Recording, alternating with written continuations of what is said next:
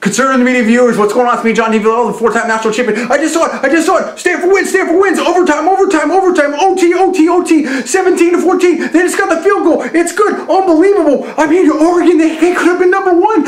After Kansas State lost, Oregon could have been number 1. But then they lost. And what's going to happen? I mean, I think we're going to start talking about Notre Dame again. I mean, there's all kinds of stuff that has to happen now. There's a whole lot of discussion, in my personal opinion. Let's put all that to the side. But what about this game? I mean, both QBs were kind of, they were pretty good and stuff like that. I mean, Stanford had the time possession, everything like that. But then, Oregon, they were scoring quickly and stuff, and they missed their field goal. It bounced off the upright there. Oh my goodness! In the OT and everything. This is shocking. But what about the touchdown with Ertz and stuff like that? I mean, what's your commentary on that? There's so much to talk about this game. Where does this put Oregon? Where does this put Stanford? The Stanford Cardinal gets the win. Pac-12.